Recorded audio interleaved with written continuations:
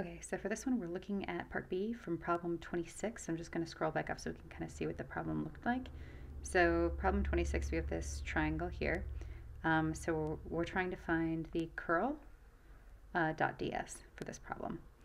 Okay, so we're going to first find this curl operation, and then we're going to dot with ds, and then look at our bounds. So curl first. Okay, so I have a pre-solved out a curl equation here. F is just any vector, so we're popping in a for f over here. So anytime you see these f of x, f of y, f of z, we're talking about a. So we just took this pre-solved out equation. This is just like linear algebra, and you can go ahead and solve this one out yourself, but just for the sake of time, I don't want these videos to be too tedious. Okay, so this is our a given by the problem. I also just threw in this, the y component is 0 here. So, or I'm sorry, the z component is 0. The z component is 0. Okay, so we're going to cancel all of our z's here. So this part is equal to 0, right? This part is equal to 0. So this is the partial of the magnitude of f of z with respect to, well, y and x here. So those are equal to 0. Now we're going to look at these kind of separately here. So we have the partial of the magnitude of f of y with respect to z. So let's look at our f of y component. So this is f of y, right? The magnitude in the y direction, and then we have, this is f of x, the magnitude in the x direction, technically a of x and a of y, but we're just going to reference them in terms of our equation here. Okay, so this is the partial with respect to z. We have no z component in this piece here, right? There's no z component, so this is going to equal 0.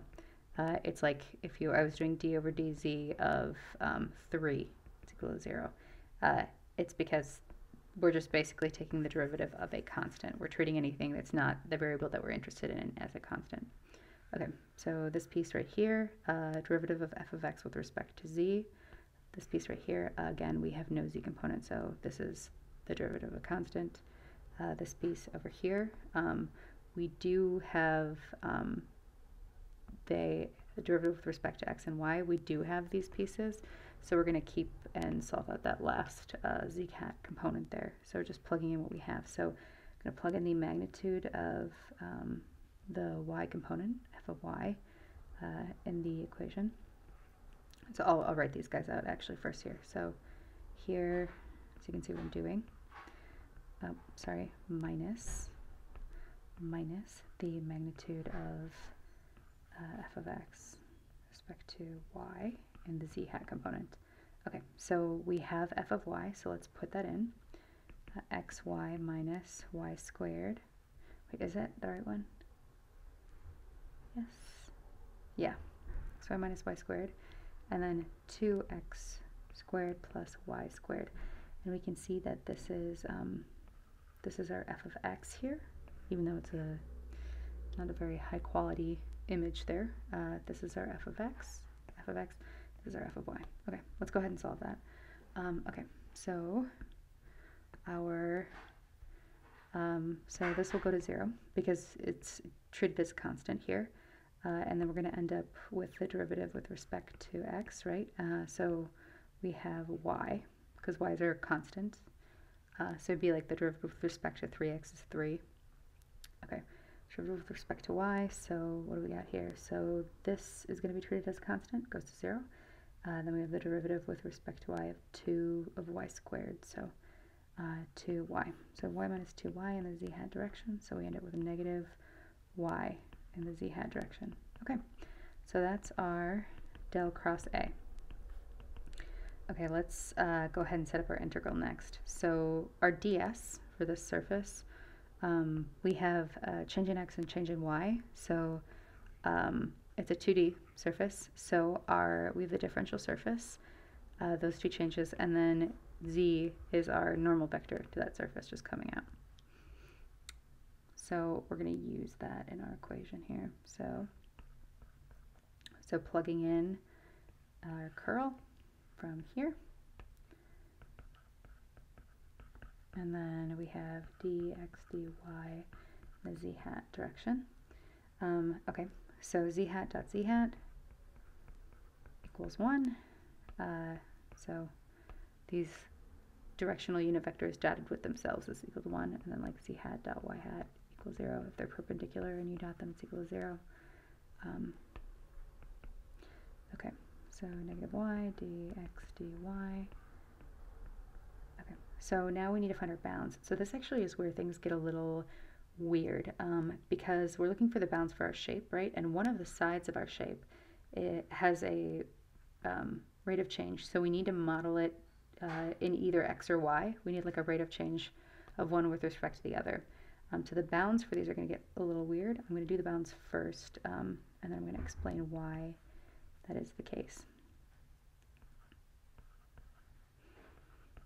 Okay, so these are our bounds. That's for y, and this is equal to our general expression. And we're going to look at our shape really quick. I don't think looking at the shape really helps all that much for this one. You kind of just have to sort of like sit with this one and think about it a little bit. Okay, so we're going to from 0 to 2 minus x, right? Because this one, we're just looking at our ds, so we're looking at the bounds for our ds here. We're not taking this into the directional part into account for this one. So 0 to 2 minus x, so we're taking in this rate of change line, and then 0 to 2 for one of the sides. So one of these dx or dy would have to take this into account, so we're just choosing dy here. So then we can integrate the result of dy in terms of x. So you'll see that. We'll just go ahead and solve it, and then maybe this one will be a little clearer as we keep going. Okay, so internal part first, right? Y squared over 2, 0 to 2 minus x. Okay, and we still have this integral of with respect to x. So 2 minus x squared over 2 minus 0, right, to top bounds, bottom bounds. And let's go ahead and expand those terms there. And just for the, so 2 minus x times 2 minus x. So times 4 minus 4x plus x squared. So 2 minus 2x plus 1/2 x squared dx. And we're going from 0 to 2. Okay, so 2x, we're just going ahead and integrating here. 2x squared over 2 and plus 1/2. Oh, I'm sorry, this would be, yep, 1/2 x to the third over 3. Okay, and the solution here, we are going from 0 to 2 for x. So we're going to assume that we have our first part and then just minus 0 for the bottom bounds. So 2 times 2 minus 2 times 2 squared over 2. So that would be 4 minus 8 over 2. So this will, don't know where we are here, but add a page. Then we're going to go ahead and cancel 4 minus 8 squared. And then we have minus, so it's just 4 minus 4. 1/2 times 2 to the third over 3. It's going to be equal to, we have 8 over 6 minus 8 over 6, which equals minus 4/3. All right, so after solving for this, we can see that part B, which is the flux of the curl, or the right-hand side of the Stokes theorem, the flux of the curl is equal to